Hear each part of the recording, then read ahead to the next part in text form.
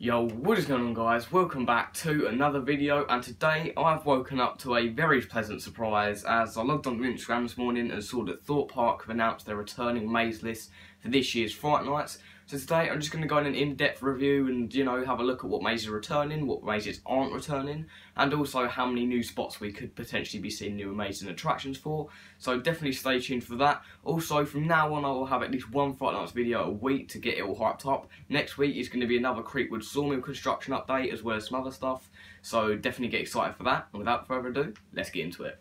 Okay, so first we're going to get into what mazes aren't returning as we know of. So obviously there's been a whole controversial thing around Saw Alive, whether or not it's going to return or not. Obviously had its signs taken down as well as the painting on the actual boat itself. And now we can officially confirm that Saw Alive in its current state that it was will not be returning this year. That's right, it's not on the returning maze list at all, which does lead me to believe either it will come back in a new incarnation such as what Do or Die had.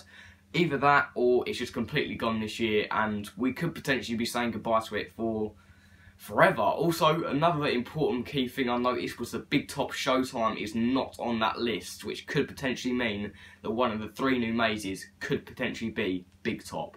Now, obviously, if you don't know what Big Top was, it was a maze that started off quite small and gradually got better and better, and we saw the removal of it last year and the implement of a show that was taking place in the Dome, and that show is now not on the list. Could potentially mean that it's coming, possibly, but we don't know. Obviously, the place where it rested last year, or not last year, the last year it was at the park, is obviously where Bouncezilla is right now, so whether or not they take down Bouncezilla quick enough to put it up is a different story, but we'll get into potential places that could be in a different video because I feel like that's a whole topic for itself.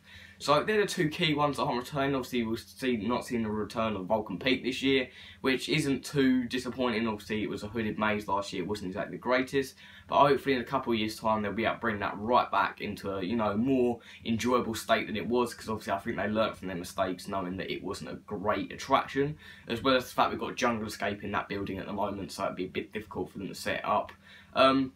So as far as the big ones, that's basically it. We've got mainly other ones that were there last year. Obviously we've still got the Walking Dead mazes, but that's what we're going to get into right now.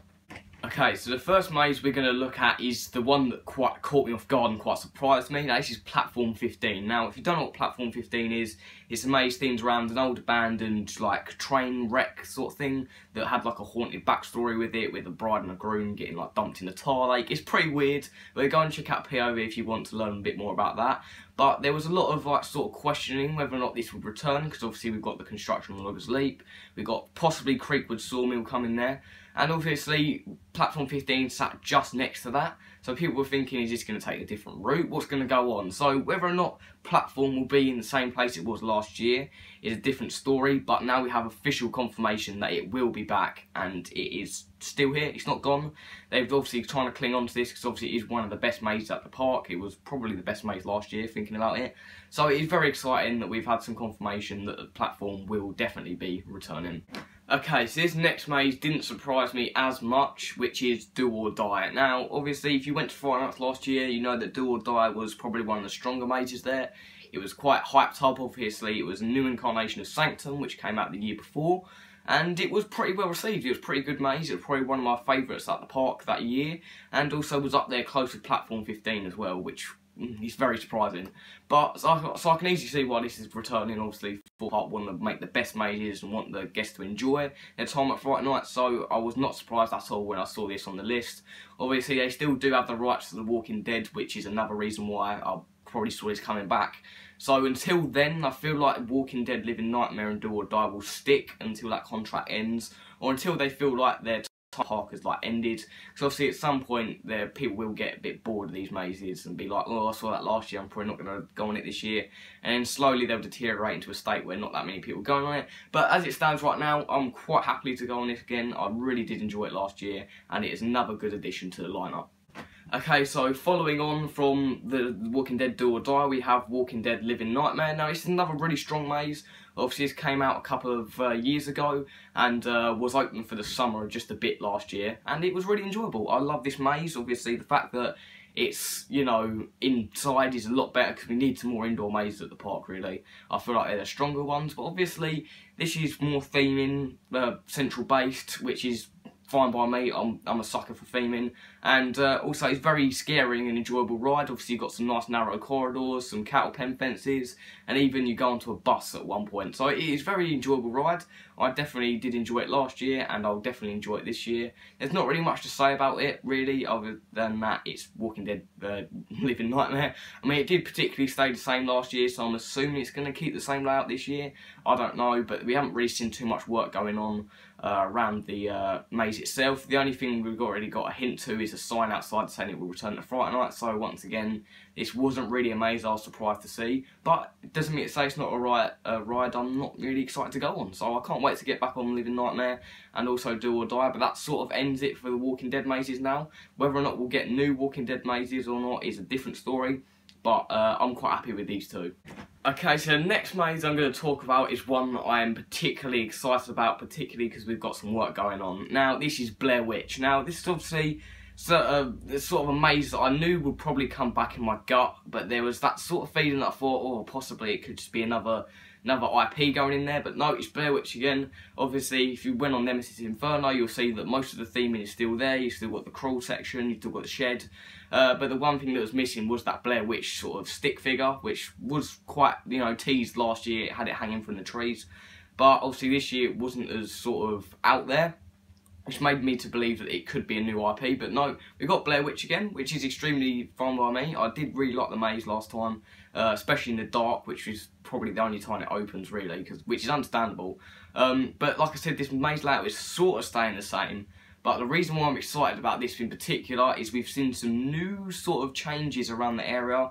Obviously, if you've seen Jack Silverstone's recent video when he walked down Monk's Walk, you'll see that the layout for this maze has been like put out in these sort of string fences, which is really interesting. We could be seeing a completely new layout for this, which is really good, because I feel like Blair Witch at work last year. It wasn't the worst maze there, but it also wasn't the best. But, you know, I'm happy for it to return for another year. Hopefully I'll do some more improvements, and yeah, that's basically it for Blair Witch.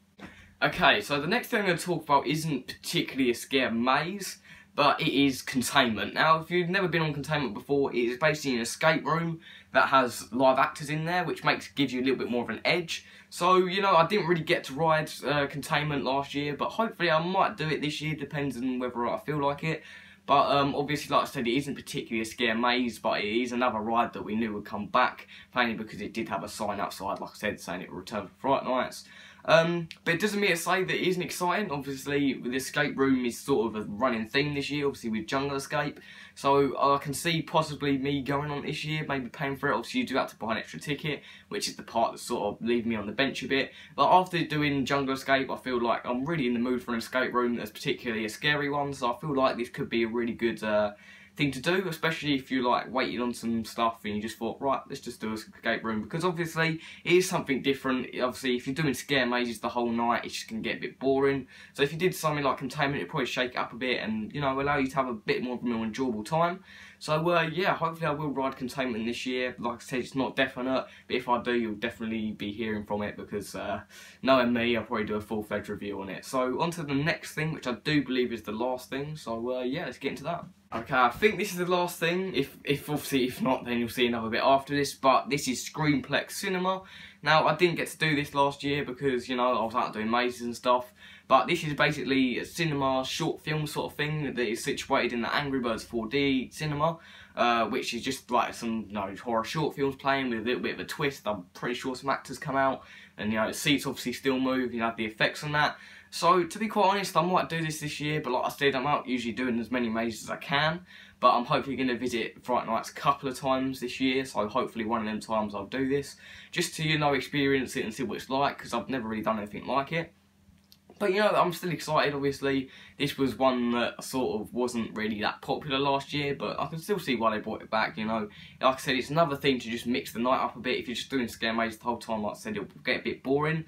So if you do something like this, it'll, you know, change it up a bit, which is nothing bad. Obviously, there's nothing bad with like a little bit of change. So to be quite honest, this is something I am really excited for, because like I said, I didn't go do it last year, so hopefully I'll do it this year, and hopefully it is very good.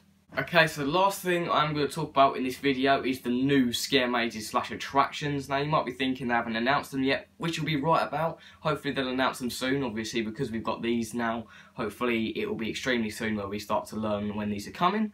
But we do have confirmation on how many new things there will be. Now there will be 3 new scare mazes / attractions. Obviously I'm saying one of them will at least be Creekwood Sawmill and possibly another being something else. Obviously that's 3's quite a lot, you know. He's thinking of like what work we've been seeing going around.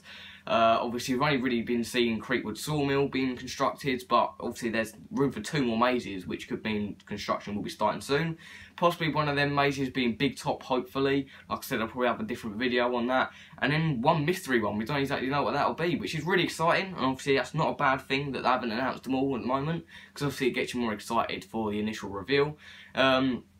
So yeah, this is quite early when you think about it for Fright Nights. I know like it's starting a little bit earlier this year, but usually this comes out when I'm at school. Obviously I'm at the summer holidays at the moment.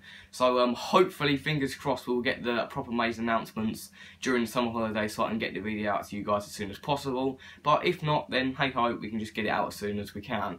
But that is it for today's video, guys. Hopefully you did enjoy. Like I said, subscribe if you do enjoy the video, because I will have more Fright Nights videos out pretty soon. And also, Scarefest, I might touch on a little bit if they announce some stuff for that. I'm not particularly going to Scarefest this year because I'm going to Alton Towers in the summer. But I will definitely touch upon it because I know quite a lot of you go to Alton Towers who watch my channel. So it's definitely something I will talk about. But without further ado, I'll see you guys later.